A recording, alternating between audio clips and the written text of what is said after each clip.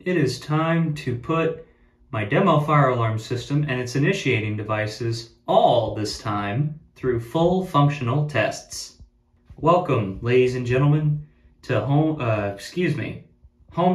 Demos System Test 3. Brain had a stroke there for a second, forgive me. Hope y'all are doing okay. It is once again very late at night on a Saturday evening, and I had nothing else to do, so I figured why not make some noise and hopefully not annoy my wife in the process. So everything's still the same. Smoke detectors and whatnot got new notification appliances, and this time we will be putting all the detectors through full functional tests and not just using the screwdriver to hit the test button. So you may be asking what notification appliances are up. Well, hopefully this strobe is fairly an easy giveaway. Today we have Gentex Commander 3s, both set to 75 candela. Here's the other one.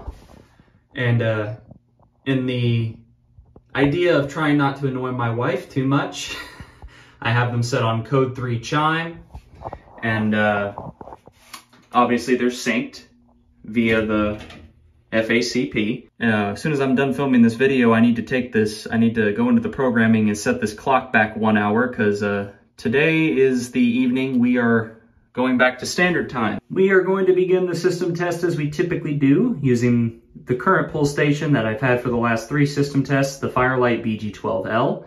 I'm hoping in the next one I will have a different pull station. Detectors I'm not so sure about, because they're not as easy to come by as pull stations as far as conventional devices, as this is a conventional system. I'm hoping in the next video I'll have, I'm trying to decide if I want to go with a 270 SPO or a simplex T-bar, like a 4251-20 or something like that. Anyway, here come the doorbells.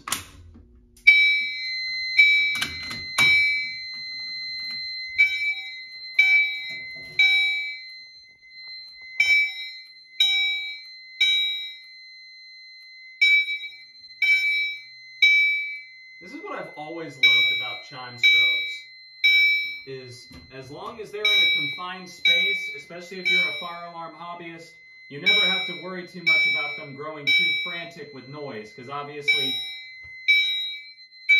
even with having 2 chime strobes within 10 feet of each other, I'm hardly getting any earache. You know, just to have some fun here, let's turn the light off and close this door again. Look at that. Here's the whole setup, kind of in the dark. Oh, the strobes are losing their sync. That's not good. That's weird. Zone 1, pull station at FACP.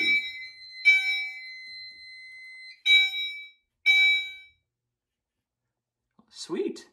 So the one initiating device I wasn't able to test in the last system test was this heat detector. Well, courtesy of my employer, I have a solo heat detector tester, and I'm going to use it to test this heat detector. All right, I had to move the heat detector back just a little bit because I couldn't get this thing over it, but now that I can, you hear it heating up. Probably going to take it a minute. Keep an eye on the LED because it should go solid red.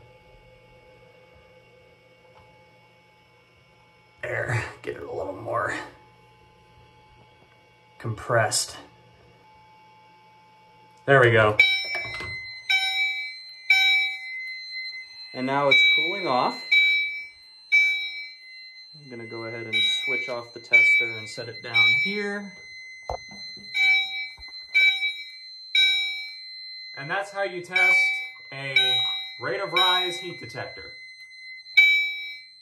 If it was a fixed temperature heat detector, this thing would never work again. Thankfully, they don't make devices like that much anymore. Combo. I have it set as combo because this also doubles as a smoke, but it's, in this instance, being used as the heat. So I have it labeled here as heat detector right, meaning the right side of the setup. And now we got both these zones in alarm, and we're now going to do the smokes. And given that I used a solo heat tester for the heat detector, you can probably guess how I'm going to test the smoke detectors. We have Smoke Centurion, which formerly was Solo Smoke, and it's canned aerosol, which is literally testing smoke gas, artificial smoke gas for testing smoke detectors. I use it every day at work. So we'll go ahead and hit this guy first, and then we're gonna have to do a reset because these two smokes are on the same zone. So let's go ahead and get you some smoke in there. That should be more than enough to get it to go. There we go.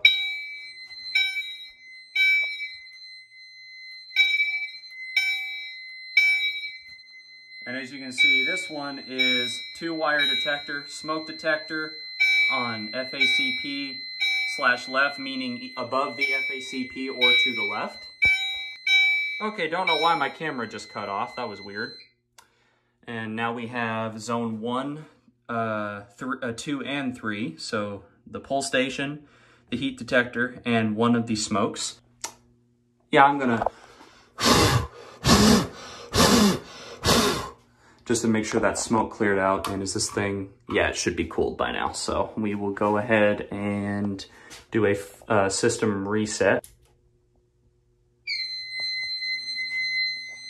Hopefully this one doesn't go back into alarm, but knowing my luck, it probably will here in a couple seconds. Okay, so it looks like we got lucky. This one did not go back into alarm. I thought I put way too much smoke and didn't blow it out, and oh, look at that. Never mind, the red LED's blinking. It can continue to clear while we go ahead and test this guy. That's more than enough for that. Just gotta wait.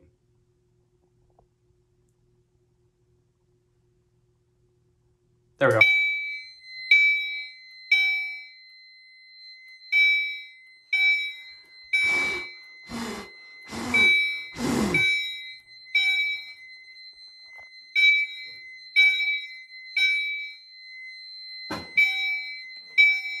Hit my box of stuff.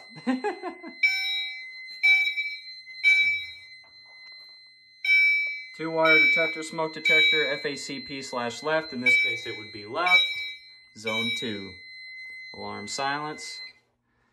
And we will, you know what, yeah, we'll do that. Well, first, where's the, there. Couldn't find the cap for this for a minute. All right. I think I blew that out enough, but just to be safe. I know I sound like a complete weirdo doing that, and I apologize. We'll do one final reset from the annunciator.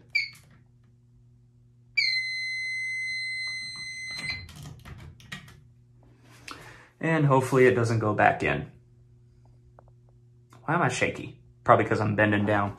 I'll just show you the LCD on here so I don't have to worry about being as a flimsy. Well, I hope you all enjoyed this video. It's actually really nice getting to put these things through a full functional test. Let me go ahead and move this back so I don't have to worry about the junction box showing too much.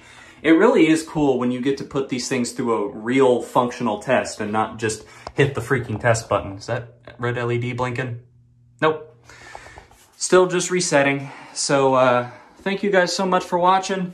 Hope you enjoyed Home Demo System Test 3. I can't talk tonight, guys. It's late. I'll see y'all next time.